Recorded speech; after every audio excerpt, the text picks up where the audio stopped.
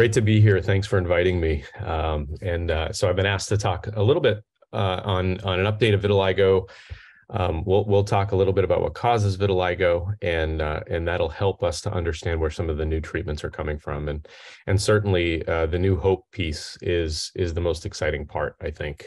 David had mentioned that for patients and their doctors, this is a really very exciting time, I think, to be focused on vitiligo, to be taking care of vitiligo, to be helping people with vitiligo. We've been treating vitiligo for over 3,400 years, since the Iron Age. We have ancient medical texts in India showing how to treat vitiligo.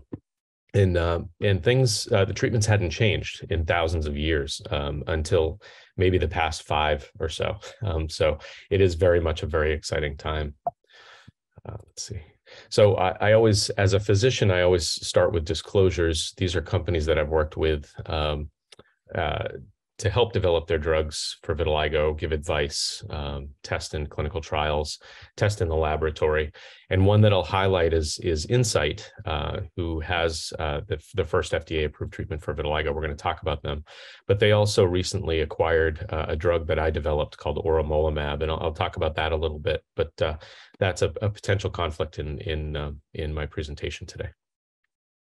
So what causes vitiligo? I always like to start out with that. We know that it causes white spots in the skin, but how does that happen? And this is how the skin functions. We have this upper layer of skin. This is the outer surface of our skin that gets hit by ultraviolet light pretty frequently.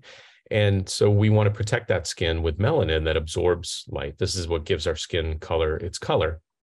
And the cells that produce that melanin are called melanocytes.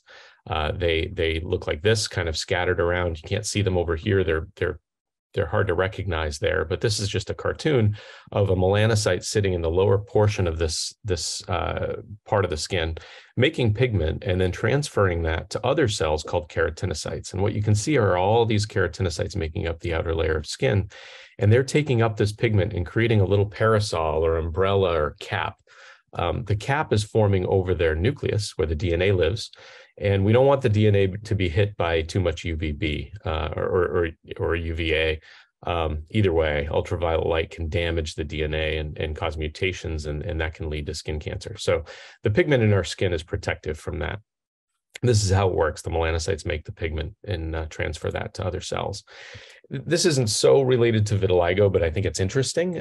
People often ask, well, what determines skin color? Do I just make more pigment than someone else if I have darker skin? And it's a little more complicated than that. And you don't have more melanocytes, more pigment-making cells if you have darker skin.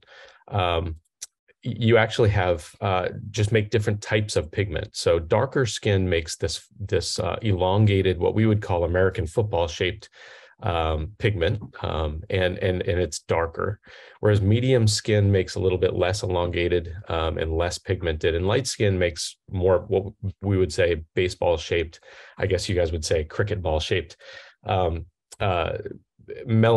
and it's a little bit lighter. So this is what gives the skin its color.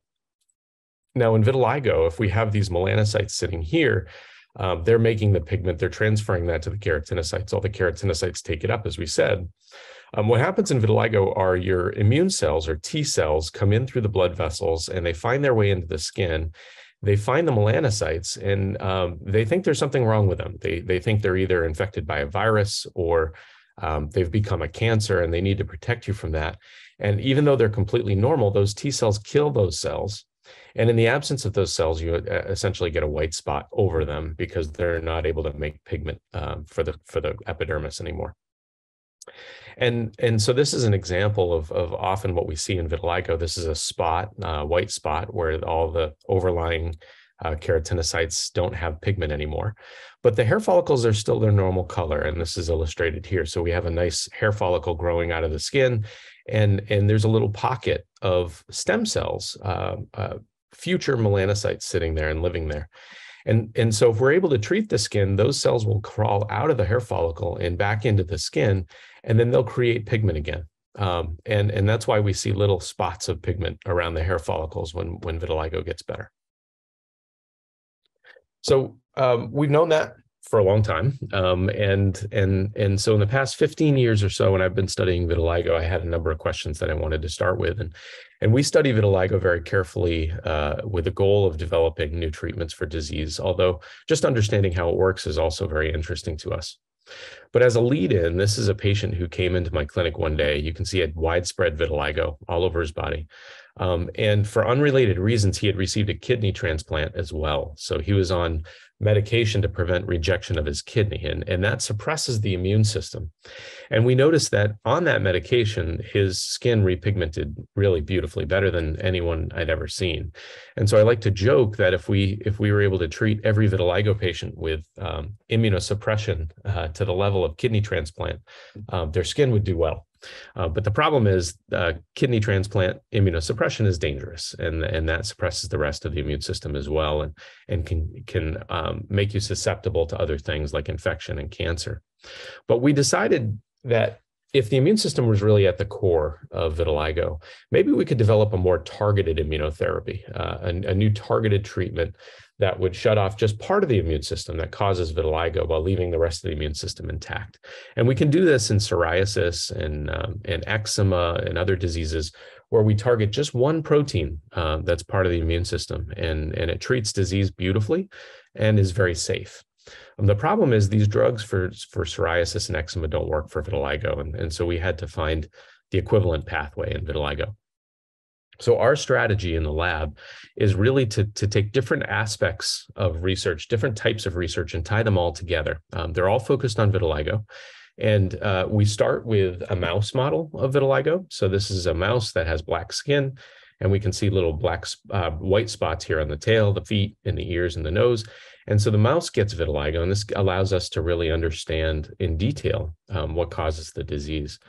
We also use translational research where we take skin and blood from my patients with vitiligo. We couldn't do anything that we do without my patients and their generous contributions to help us understand what's happening in their skin. So we study this in humans. And then clinical trials and clinical studies are really studying new drugs in large trials, or describing kind of how vitiligo affects the life of patients. And so we tie all these things together. This allows us incredible high-resolution, detailed insight into what causes the disease, but allows us to tie it back to human disease so that we can really understand how everything works, so we can develop treatments that are relevant to humans. So one of the first things that we did is to look at the skin of both mice and humans and look at what genes are turned on in the skin. This is kind of a simple way to start looking at what might be driving vitiligo. And one of the first things that we saw were a loss of markers of melanocytes. These are genes that only melanocytes turn on, and you can see that they're going down in vitiligo. And that makes sense because the melanocytes are being destroyed or removed from the skin. The black bars here are human genes, the white bars are mouse genes, and you can see that the human and the mouse genes are very similar to each other, telling us that the mouse model is really useful to understand what's happening in humans. And what we saw was a series of genes, a family of genes that you can see here turning on in both mouse and human that belong to a very specific pathway. And this pathway is led by a protein called interferon gamma. This is a protein that helps us to fight viruses. But we can see that this is turned on, and then all these genes here are downstream of interferon gamma. Interferon gamma turns them on. And there's a bunch of genes that we see that are not turned on. And this is important because we have very good drugs to target these genes to treat other diseases. So these are drugs that target what we call the IL-17 pathway to treat psoriasis. These are drugs that target the type 2 pathway to treat atopic dermatitis or eczema. And you can see this is why these drugs don't work for vitiligo, because they're targeting pathways that are not turned on. So we had to try to find a way to target this pathway, the interferon gamma pathway. And so our hypothesis started with interferon gamma driving vitiligo. And so these are two fellows in my lab who've helped tremendously. This is Mehdi Rashigi and Jillian Richmond, who studied in my lab and really spent a lot of time on this pathway in particular. First of all, we see interferon gamma is a protein that signals through its receptor called interferon gamma receptor.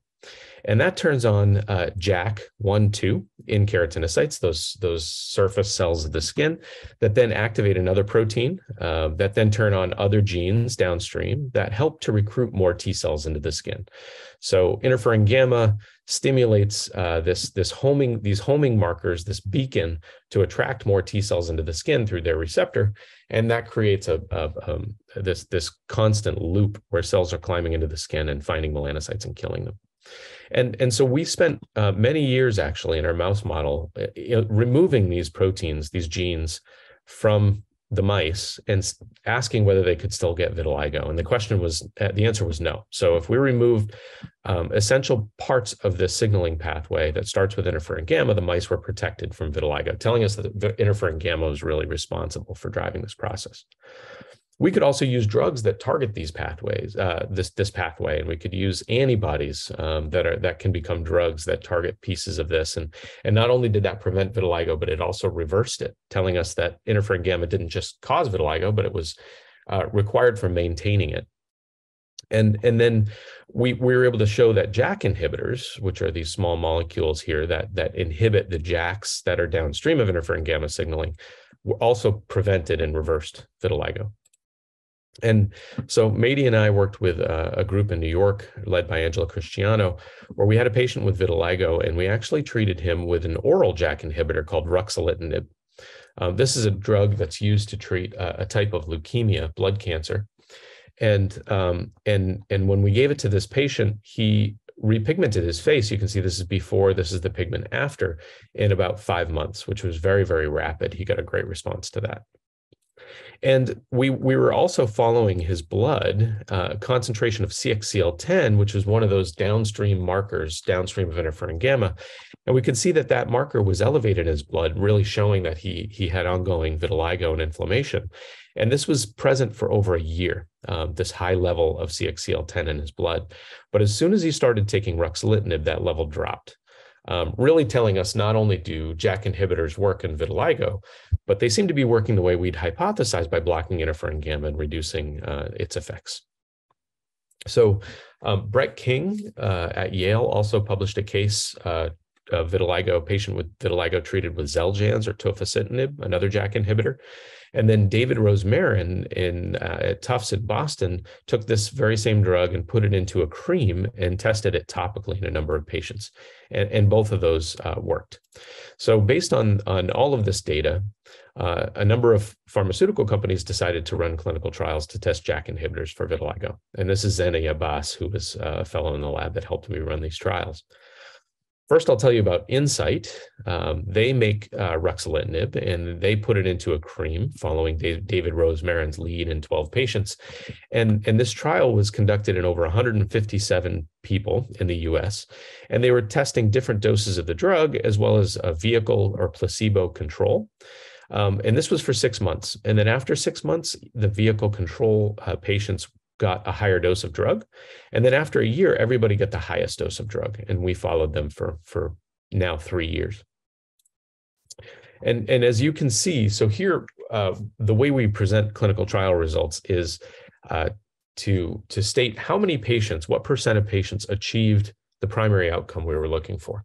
And in this case, the primary outcome is the green bar called the F-VASI 75. This is the facial vitiligo area scoring index 75.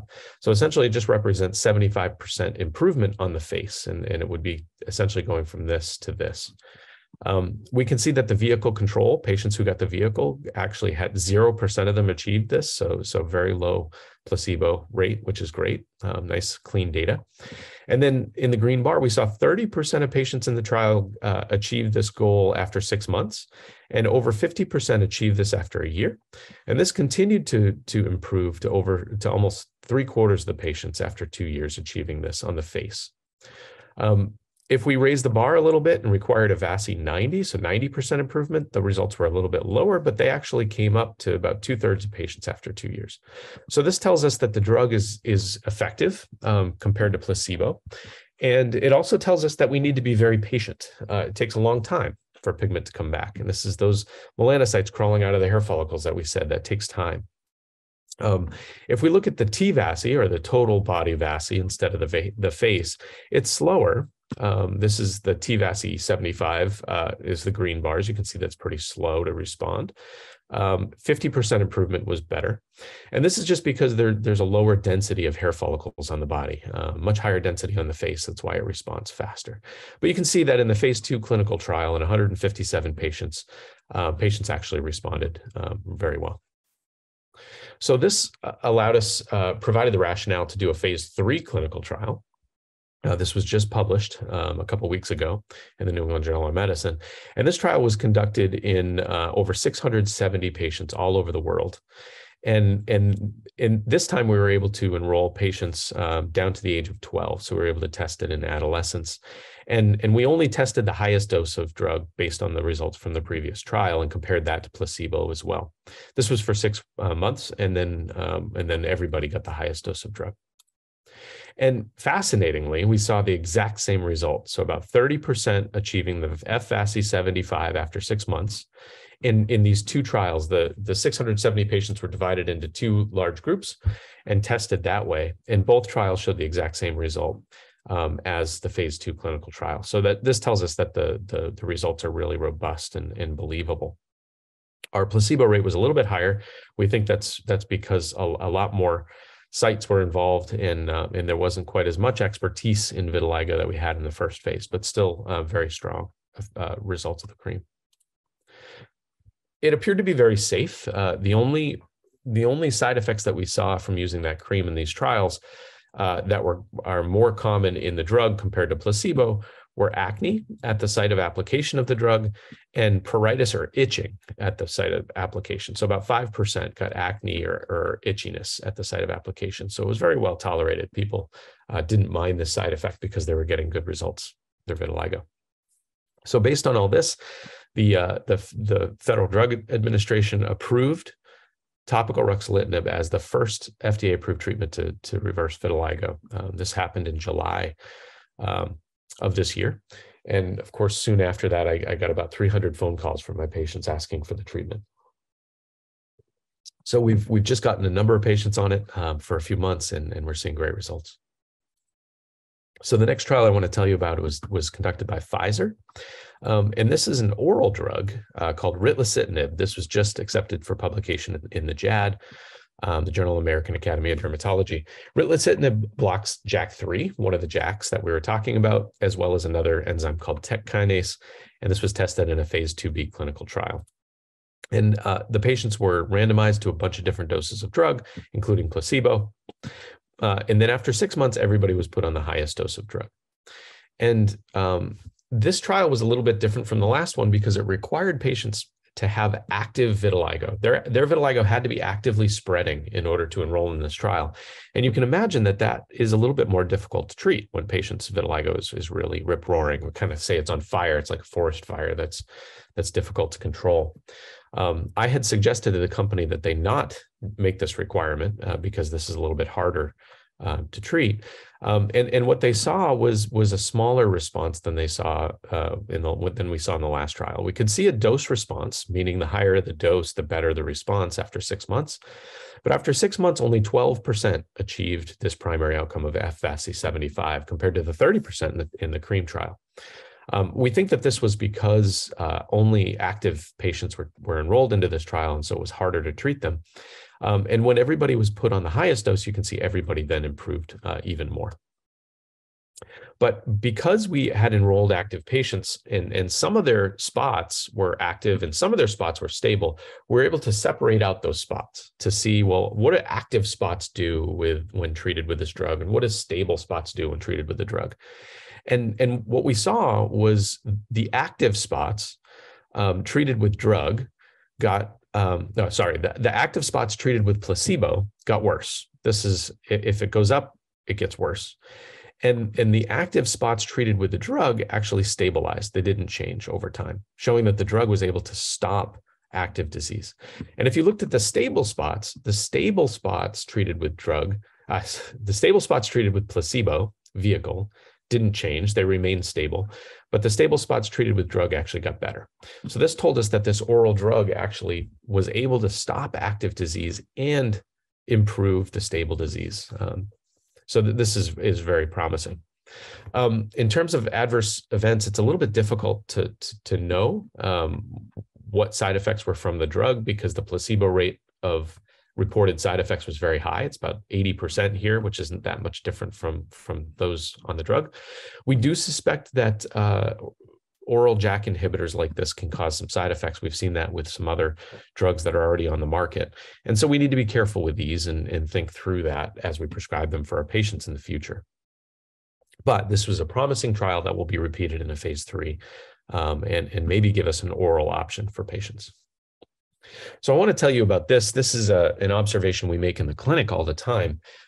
When patients have vitiligo and we treat them and make them better, when we stop the treatment, about 40% of them see the disease come back within a year of stopping the drug. And this is a paper by Thierry Passeron, who is in France, and reported this very specifically. It's a great paper showing us that about 40% of patients see their disease come back within a year of stopping it. And this can be reduced if we just treat them with other topical therapies infrequently. We can reduce that rate a lot. But to me, the other important thing was not just that vitiligo comes back. This is one of my patients who were repigmented with Narrabeen UVB treatments. But then she got pregnant and had to stop her treatments. And the disease came back in the exact same place. This is where it was before. So the vitiligo not only comes back, but it comes back in the exact same place that it was before, telling us that the skin has immune memory at that location. That the skin somehow remembers it's supposed to have vitiligo. And we wanted to know why that was. So we went back to my lab and started to study that.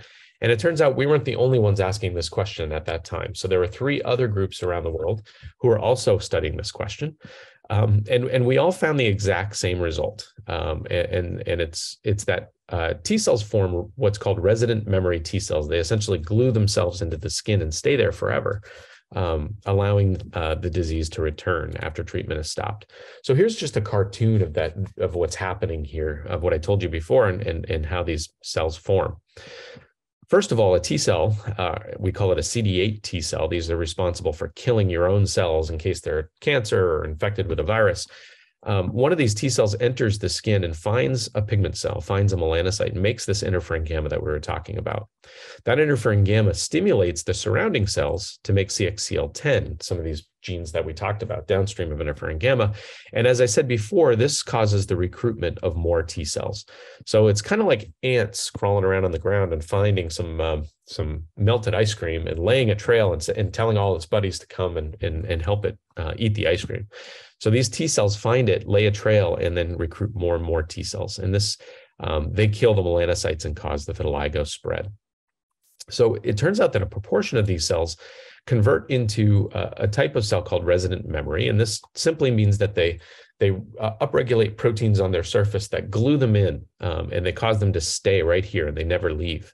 So when a melanocyte tries to regrow and bring pigment back to the skin, those cells see that melanocyte, engage with it very early, and then repeat the whole process. So more T cells come in and kill that melanocyte. Now we can turn these cells off with treatments, JAK inhibitors, conventional treatments. All these things turn these cells off to allow disease to get better. But when the treatments are stopped, the cells are still there, and they wake back up and they cause the disease all over again. And we can see that here. We saw this in our mouse model. This is Vincent, who was a student in the lab at the time. We can treat our mice with tofacitinib, a JAK inhibitor, or ruxolitinib, and the mice get better. But the problem is their resident memory T cells don't change. They're still sitting there. And this is what we just described, that they get turned off by the treatments, but not removed. So we asked in the lab, well, could we develop a better treatment for vitiligo, one that works better and lasts longer, if we could target these cells and remove them from the skin, essentially erasing the autoimmune memory that causes vitiligo? And so Jillian, a postdoc in the lab at the time, discovered a way to do this. And essentially, we discovered that a protein called IL-15 is responsible for maintaining those cells in the skin. So the cells have to have IL-15 signaling in order to survive. And if we shut off IL-15 signaling, we can do this with an antibody. We can see that the pigment came back. This is return of pigment in the mouse tails. You can see from here to here. And then importantly, we saw that those resident memory T cells were removed. Those were erased. And so when we see those cells go away, then there's hope for much better and longer lasting treatment, even when it's stopped. And we found also when we treated the mice just for a couple of weeks with this treatment, their skin continued to get better for many weeks, for months afterward. So really an exciting opportunity. So this is a cartoon of how IL-15 keeps these cells alive. IL-15 is made by the keratinocytes, the other cells, and kind of held out in a claw. And then the T cells coming in see that cytokine, that protein, with its own receptor called IL-15 receptor. And then that signals through JAKs as well. And so the T cells, this relationship is what keeps the T cells alive. And we can block that either with an antibody against IL-15, the cytokine. And Amgen is a large drug company that has an antibody that does this. And this is being tested in an ongoing clinical trial for vitiligo, currently recruiting in the US. And I actually started this trial, but I had to recuse myself because I received venture funding, Series A funding, to start a company called Villaris Therapeutics, where we made an antibody against the receptor for IL-15. And there's a number of reasons why we actually think this antibody is going to work, and this one may not work as well. And so we thought that this was a better form, which is why we started the company. And we made a drug called auremolimab. And we're excited. We were hoping to be in clinical trials early next year. But about 2 weeks ago, Incyte Corporation actually acquired my company and now purchased auremolimab, and they're going to take it forward in clinical trials as well. So there might be a little bit of a delay, but we expect they're going to do a great job, considering they ran the clinical trials for ruxolitinib, and take this forward into patients, hopefully again next year. So really excited about this opportunity to create a systemic treatment that you can take. It would be an injection in the skin and would treat all of your skin, and hopefully have long-lasting effects. All right, I'm just seeing that there was a question, and I guess I'll probably take that at the end. Let me finish this for now, and then we'll get back to the questions at the end. So this is just the end of the talk. A couple of other ideas that we had to develop new treatments for vitiligo. We say that this is at the right place at the right time. And part of the reason is finding a way to get the drug to the right location where it needs to be and not cause side effects in other places. But it also is part of the fact that I was in the right place at the right time to meet the right people to help me develop these treatments. So in 2006 at UMass Medical School, which is where I work, Craig Mello, one of my colleagues here, won the Nobel Prize for discovering something called RNAi.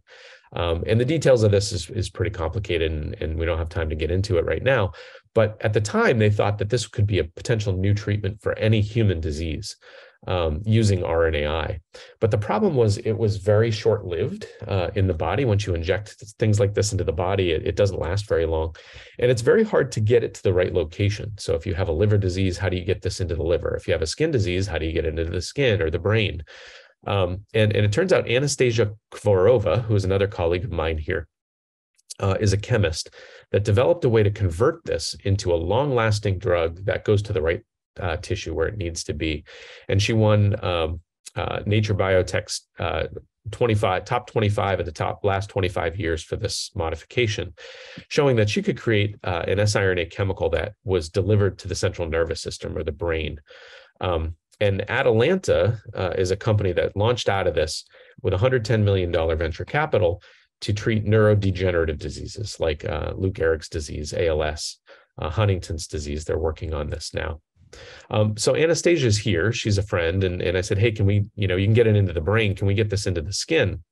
And there's a lot of detail here, but I just want to show that we were able to inject this drug that she created into the skin of mice, and we were able to turn off interferon gamma receptor. So remember, interferon gamma is driving the whole process, and this drug turns off the receptor. And this is the code for the receptor, the RNA for the receptor. This is the protein for the receptor, and we're able to turn it off very well. And we're able to show that this drug reduces the production of CXCL9 and 10. Remember that these drive vitiligo downstream of interferon gamma. So when we give interferon gamma, the drug turns them off. And so we're working now on putting this, we've put this into our mouse model and shown some benefit. And so we're working on this as a new drug opportunity for vitiligo. Lastly, Chow was a student in my lab who came and said, I want to develop a new antibody as a treatment for vitiligo. And I remembered that my mentor at Penn, when I was training, John Stanley, who was chair of the department at the time, had developed an idea to create a smart drug, a smart biologic that would actually be tethered or home to the skin and do its job very specifically only in the skin. And the details are a little complicated, but this is kind of the punchline, where Chow took the conventional antibody that blocks interferon gamma. I've shown you that this already helps vitiligo, but the problem is it causes immunosuppression in the blood, so it turns off immune responses to other things and causes infections and things. So we wanted to keep it in the skin where it would be safe, where it would treat vitiligo and not cause problems elsewhere. So we took this antibody, the old antibody, and we converted it into what we call a bispecific antibody. We actually took an antibody and put it on its tail. So now this drug binds two things. This binds interferon gamma and turns off vitiligo. And this binds to keratinocytes in the skin and tethers it or locks it there. And you can see that the old antibody, if we inject it into the foot pad of this mouse, and the new antibody, that the new antibody stays there for now 2 days and longer. But the old antibody leaks out. And gets into the blood and goes into the rest of the body. And so you can see that this antibody goes everywhere and can cause immunosuppression in the blood, whereas this antibody stays where it's supposed to and can only treat that area. And these are graphs just showing that. Here's a movie of the mouse. We have like a little CAT scanner for our mice, and we can see that this drug goes everywhere, and our new drug stays just where it's supposed to. Finally, when we treated vitiligo, we could show that when we injected just this foot pad with the drug, only this foot pad was protected. There's more pigment here than in the other one, as you can see here and here. And so then that shows that the foot pad that we injected the drug is protected. And in the other drugs, there was no local effect here. This is anti-interferon gamma that worked everywhere. And this is the other drug that we used to create the first drug, and it didn't do anything for vitiligo. So this is really telling us that we could develop a drug that stays where it's supposed to treat vitiligo. All right, so that's it. This is the summary of all that. We already walked you through this. We could develop treatments that target interferon gamma signaling, like JAK inhibitors that reverse vitiligo, that's FDA approved now. We could potentially develop an IL-15 inhibitor, like an antibody, that could have longer lasting effects, more durable effects, and we're excited for that. We could use conventional antibodies. We could use the new bispecific antibodies. We could use this Nobel Prize winning siRNA. We're working on all of these things to try to make vitiligo better. So this is just kind of a cartoon showing how this all works. If you want to shut off a lamp, let's say there's just one lamp that you want to shut off, if this is vitiligo, you could do it by shutting off the main switch that turns off everything in the house. But we don't want to suppress the immune system in that way. So this would turn off vitiligo, but it would turn off your viral defense and parasite defense and bacteria. So as we get closer, we can find better treatments that turn off just the lamp and leave everything else intact. And that's our goal to treat vitiligo. So these are the people in the lab that do the work. These are my collaborators at UMass that help me. And I'm happy to take questions if there are time. I thank you, first of all, Dr. Harris, for that fantastic presentation. I think there are, we do have a few minutes if you're able to stay, and we've got lots of questions for you. So sure. I guess, can you see the Q&A function? I can, yeah. You want me to just read them and go? Would you just like to dive in, if that's okay? Yeah, sure. So Yorsa asked, I've recently seen a clinic offering Exaplex, which is excimer light therapy, who said this has given vitiligo patients good results. To the panel have any views in this treatment? So, the others can mention this, and it looks like some have already have. There's some answers there. But yes, so excimer laser is a laser that uses narrowband UVB. One laser of that narrowband UVB. We've been using this from the sun for many thousands of years, but the excimer laser is a focused way to deliver that to the skin, and it is a very effective. The challenge is it only treats a very small area of skin. So if you have vitiligo all over your body, it's not very easily treated using that. But if it's just in small areas, then it does work. Panna Grinji says, I have personal experience of an immunosuppressant cream, Protopic, which reversed. what could have been early vitiligo patches still in the active phase. Having researched this further, I've found other success stories too. What do you think about this cream as a treatment for early vitiligo? Is there a distinction between treatments for early and more settled progression? So it appears that whether your vitiligo is stable or active, the same treatments work for both. It just takes longer to work if it's active disease and active spreading. You have to slow it down first and then move it along. And Protopic, also the generic is called tacrolimus, is very effective cream. We've been using this for 20 years to treat vitiligo, and it is very effective. Yeah, I think before we talked a lot about the new treatments today, but Protopic's been around a long time, and I still use it in my patients. It works even better if you combine it with a little bit of light. So in the summer for us, Protopic works the best, and in light exposed areas like the face. Do we know when the FDA-approved drugs might be available in the UK? So I talked to Insight, and they're working on this.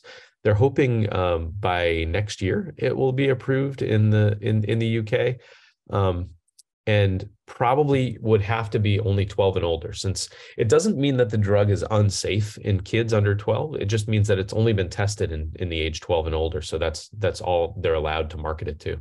I have prescribed the drug for younger kids, but it's just not approved yet for that age. But hopefully in the future, we're starting to test it in kids now in clinical trials. An anonymous attendee, I want to say huge thanks for persevering with the research to provide hope.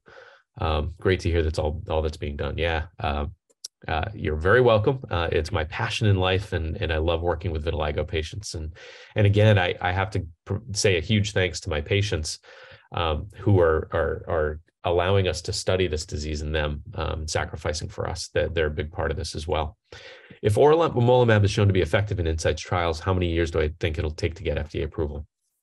Probably 5 years or so from this point. If we start clinical trials, it'll be in what's called phase 1, just safety trials next year.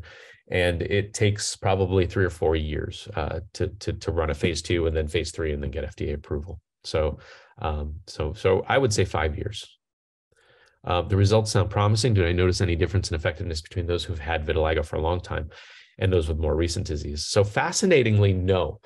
It doesn't matter if you've had vitiligo for a really long time. At least in the clinical trial for ruxolitinib, it still works well.